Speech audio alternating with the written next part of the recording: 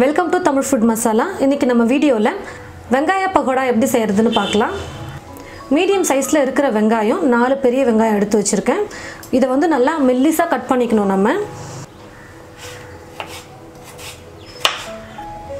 நல்லா வெங்காயம் வந்து நல்லா மெல்லிசா நம்ம கட் பண்ணணும். பாருங்க, வெங்காயம் வந்து நான் நல்லா மெல்லிசா கட் பண்ணி வச்சிருக்கேன். ஃபர்ஸ்ட் வெங்காயத்தை நம்ம கையிலேயே நல்லா பொடி பொடியா அப்படி பண்ணிக்கணும். அதாவது கட் பண்ணி இருக்கும்போது நல்லா ஒட்டி இருக்கும் இல்லையா, இப்போ நம்ம வந்து கையில் அப்படியே பிரித்து விட்டோம்னா நல்லா உதிரா வந்துடும் வெங்காயம்.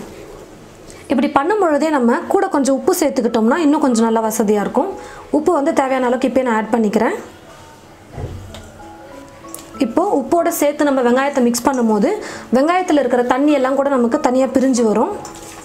பார்த்திங்கன்னா மேக்ஸிமம் நான் வெங்காயத்தை தனித்தனியாக பிரிச்சுட்டேன் பாருங்கள். வெறும் மிளகாய் தூள் வந்து நான் ஆட் பண்ணிக்கிறேன். காரம் வந்து எவ்வளோ தேவையோ அந்த அளவுக்கு நம்ம பார்த்து போட்டுக்கிட்டால் போதும்.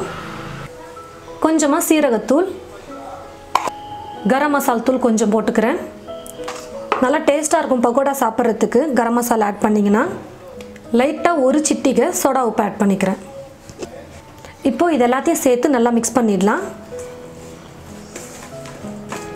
நிறைய பேர் வந்து பச்சை மிளகா ஆட் பண்ணுவாங்க. நான் வந்து பச்சை மிளகா போடலை. ஏன்னா குழந்தைங்கள்லாம் சாப்பிடும்போது பச்சை மிளகா இருந்ததுன்னா அவங்களுக்கு சாப்பிட பிடிக்காது. அதுக்கு பதிலாக நான் வெறும் மிளகா பொடி ஆட் பண்ணியிருக்கேன். வெறும் மிளகா பொடி போட்டோம்னா நமக்கு காரம் வந்து ஈவனாக ஸ்ப்ரெட் ஆகிறதுனால குழந்தைங்க விரும்பி சாப்பிடுவாங்க. அதே பச்சை மிளகாவாக இருந்தால் அவங்க தனித்தனியாக எடுத்து வச்சு சாப்பிட்றதுக்குள்ளே அவங்க கொஞ்சம் தான் சாப்பிடுவாங்க. கடையில் வாங்கி சாப்பிட்றதுக்கு பதிலாக நம்ம வீட்லேயே நம்ம இது போல் ஆனியன் பக்கோடா போட்டு சாப்பிடலாம். ஹெல்த்தியாகவும் நம்ம செய்ய முடியும். அதே சமயம் வீட்டில் எல்லாருமே சாப்பிடலாம். நம்ம கொஞ்சம் வெங்காயம் போட்டால் கூட. பாருங்கள், நல்லா மிக்ஸ் பண்ணிட்டேன். கடலை மாவு எடுத்து வச்சுருக்கேன். எப்போவுமே நம்ம கடையில் ஃப்ரெஷ்ஷாக கடலை மாவு வாங்கிட்டு வந்தாலும் வீட்டில் ஒரு முறை நம்ம சலிச்சிக்கிறது ரொம்ப நல்லது. இப்போ நான் கடலை மாவை சலிச்சு எடுத்து வச்சுருக்கேன். கடலை மாவு வந்து நம்ம கொஞ்சம் கொஞ்சமாக போட்டு மிக்ஸ் பண்ணணும். மொத்தமாக போட்டு மிக்ஸ் பண்ணிடக்கூடாது. ஏன்னா நம்ம இப்போ பக்கோடா போட போகிறோம். அதனால் கடலை மாவு வந்து கொஞ்சமாக தான் நம்ம சேர்க்கணும். தண்ணியெல்லாம் ஆட் பண்ணவே வேணாம். வெங்காயத்துலேயே தண்ணி இருக்கிறதுனால நம்ம தண்ணி எதுவுமே சேர்க்காம அப்படியே கொஞ்சம் கொஞ்சமாக கடலை மாவு போட்டு நம்ம மிக்ஸ் பண்ணிகிட்டே இருக்கணும். நிறைய கடலை மாவு போட்டோம்னா போண்டா மாதிரி வந்துடும். அதனால் கொஞ்சம் கொஞ்சமாக போட்டு நம்ம மிக்ஸ் பண்ணணும். பாருங்கள், நான் கடலை மாவு கொஞ்சம் கொஞ்சமாக போட்டு நான் பக்கோடா பதத்துக்கு மிக்ஸ் பண்ணியிருக்கேன். எப்படி பக்கோடா பதத்துக்கு வந்திருக்குன்னு சொல்லிட்டு நீங்கள் தெரிஞ்சுக்கிறீங்க அப்படின்னு பார்த்தோம்னா, கொஞ்சம் எடுத்து எண்ணெயில் போட்டால் இந்த மாதிரி கொஞ்சம் உதிர அப்படி போடணும். வெங்காயத்தில் பார்த்தோம்னா மாவு மிக்ஸ் ஆன மாதிரியே தெரியாது. அதனால் நிறைய பேர் என்ன பண்ணுவாங்கன்னு பார்த்தீங்கன்னா நிறைய கடலை மாவு எடுத்து போட்டுருவாங்க. அப்படி போட்டோம்னா எண்ணெயில் போட்டு பொரிச்சு எடுக்கும்பொழுது அது போண்டா மாதிரி வந்துடும். கொஞ்சம் பார்க்குறதுக்கு கடலை மாவு வெங்காயத்தில் ஒட்டாத மாதிரி தான் இருக்கும். ஆனால் நம்ம எண்ணெயில் போட்டு பொரிச்சு எடுத்தோம்னா கரெக்டாக பக்கோடா பதத்துக்கு வந்துடும்.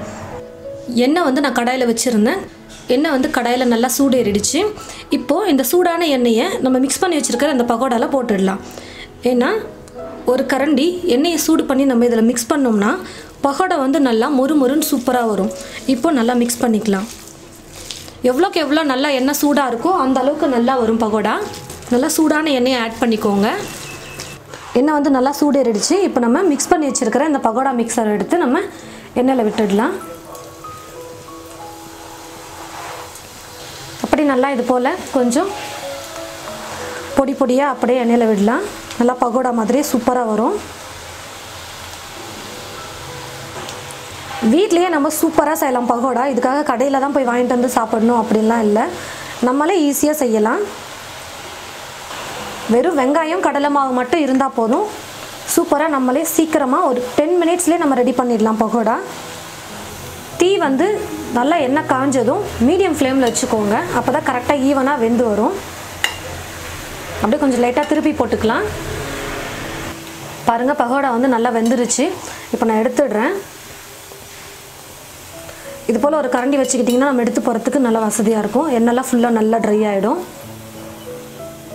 இதே போல் மீதி இருக்கிற எல்லா மாவையும் நம்ம பக்கோடாவாக செஞ்சு எடுத்துடலாம். பக்கோடா செஞ்சு முடிச்சுட்டு ஸ்டவ் ஆஃப் பண்ணிவிட்டு அதுக்கப்புறமா கருவேப்பிலை கொஞ்சம் எடுத்துகிட்டு இப்படி எண்ணெயில் பொரிச்சு எடுத்துக்கோங்க. நம்ம செஞ்சு வச்சுருக்கிற பக்கோடா மேலே இந்த கருவேப்பிலையை போட்டுக்கிட்டோம்னா ரொம்ப சூப்பராக இருக்கும். கருவேப்பிலையும் நல்லா முறுன்னு இருக்கும் சாப்பிட்றதுக்கு.